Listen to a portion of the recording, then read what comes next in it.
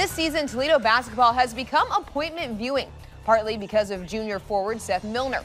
His acrobatic dunks have drawn national attention, retweeted and replayed on platforms like ESPN's Top 10. Since transferring in prior to the beginning of last season, Millner has been a crucial part of the Rockets' success, but he nearly missed out on playing for Toledo altogether. Seth Millner has elevated his play this season. And it's more than just the ground clearance he gets when he's throwing down one of his highlight reel slams.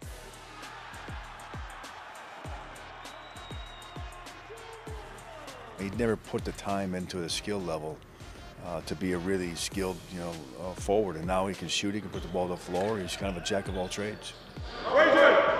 A Big Ten football recruit who held an offer from Michigan State out of high school. The Rockets and Millner missed each other the first time around. Toledo was actually one of the schools I was going to come to out of high school, but I was playing football and I missed my official visit and somebody snagged it up. Eventually, Millner landed at Cleveland State, playing a single season for the Vikings before transferring to Northwest Florida State College, a junior college an hour east of Pensacola. When the Rockets rang with another opportunity in 2020, Millner didn't hesitate. I called him up and we talked, revisited the recruiting process the first time around. And to be honest with you, he didn't quite know if he was going to play football or basketball. He didn't have a sense of urgency like he probably should have, and I wasn't patient enough. So I said, hey, listen, we both made a mistake. Let's get it right the second time. And it was funny, and to be honest, it was quick and short. He said, just don't mess up this time. What was your response to that? I was like, all right, I bet. I'm not.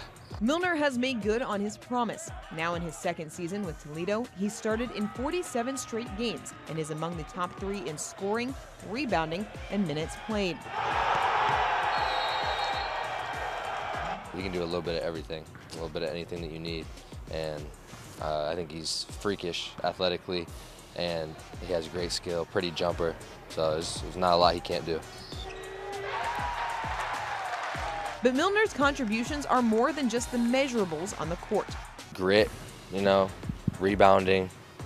When we came in, we're obviously undersized, me and Seth, playing the big spots, but just the way when I was watching, because last year I started out ineligible for the first couple games, so I was watching, I'm just like, man, he's pulling down every rebound, is what it looked like to me.